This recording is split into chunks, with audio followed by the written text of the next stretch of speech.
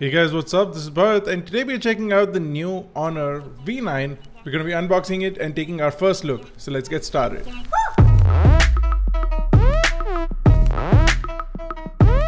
Now the Honor V9 is also known as the Honor 8 Pro in certain markets. So depending on where you're coming from, it could be the Honor 8 Pro or the Honor V9. Now the phone is expected to launch in India in the early parts of July, which is next month. But we've got an exclusive first hands-on impression for you guys over here. So let's quickly open the box up. The first thing inside the box is the phone itself. Let me get rid of the packaging real quick.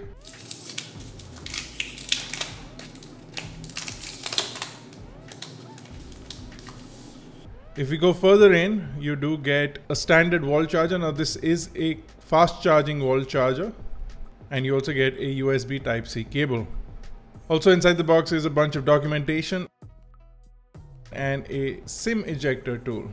Now there's a cool thing inside the box. It allows you to convert your box into a VR headset. So the V9 has an impressive Quad HD display. So you can convert the box of the phone into a VR display thanks to the included lenses and the cutout shape of the box, in which you can insert the phone and then put on this cardboard piece and your box becomes your VR headset. Interesting packaging over there from Honor. Now let's take a quick look at the device itself. So over at the front you get an 8 megapixel f2 camera. Now this is capable of shooting 1920 by 1080p video. The phone also has a 5.7 inch IPS LCD display. It's an LTPS IPS LCD display with a 2560 by 1440 pixel resolution and Corning Gorilla Glass 3 over at the front, which means that the phone is resilient to scratches, since Gorilla Glass 3 was more focused towards scratches.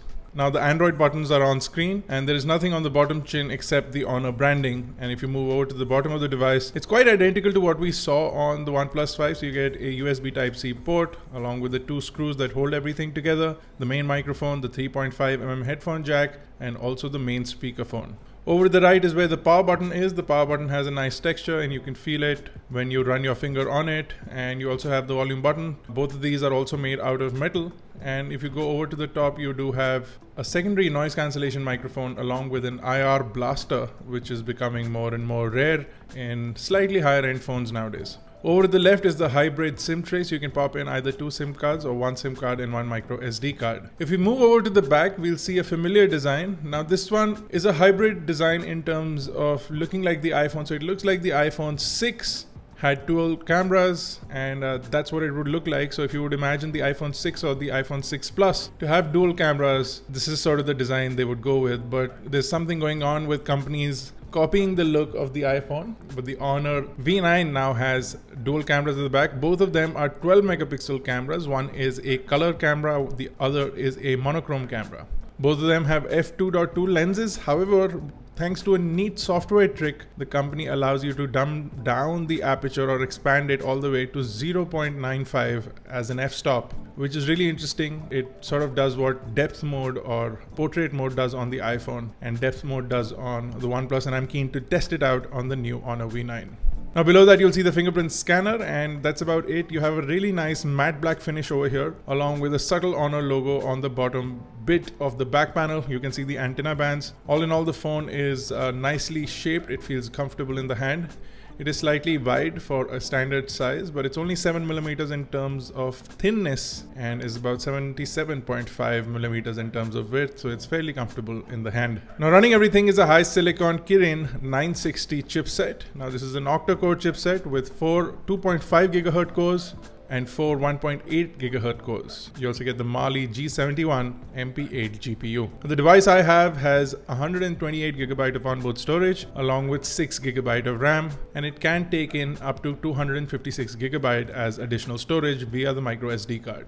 The phone does have a 4000 mAh battery, and it does support quick charging or fast charging thanks to the charger that is included inside the box. Now the display on the phone is pretty great, and it has great viewing angles and visibility indoors as well as outdoors. We also checked out the camera just a little bit, and we found the aperture feature to be quite easy to initiate as well as execute, and we got a fairly good picture in our initial tests. Also, if you swipe over to the left from the main camera user interface, you'll find a whole bunch of modes, including a full monochrome mode mode that allows you to click black and white pictures, which is really artsy and you kind of get into it after some time. You also have other interesting modes like a light painting mode and a time-lapse mode, but the phone also has standard Pro photo modes and a Pro video mode, allowing you to get complete control over your imaging and video needs. The camera can capture 12 megapixel shots or 4K video at 30 frames per second. If you want 60 frames per second, you can dumb down to 1080p video. As far as the operating system is concerned, the phone is running EMUI 5.1 out of the box along with Android 7,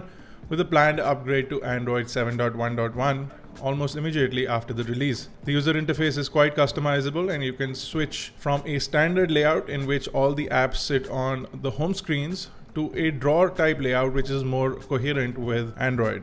Over at the left, much like many other Android devices, including the OnePlus, the Honor V9 has something called the Hi board that gives you widgets and app suggestions along with suggestions on things like weather and what's new around you. And once you start using the device, it'll start populating over at the left of the home screen. All in all, the phone seems like a good option. The Honor 8 Pro is available for around $500 to $550 overseas. So for about 30 to 35,000 rupees if it launches in India, it should be a good price for the device. Stay tuned for our full review with the Honor V9/Honor 8 Pro in the coming days. If you have any special requests or any special things you'd like us to check out on this device, do let us know in the comment section below. If you like this video, guys, don't forget to smash that like button and make sure you hit that subscribe button so that you can subscribe to iGyaan and get notified each time we upload a new video. This is me, Bharat. I'll see you guys in the next one.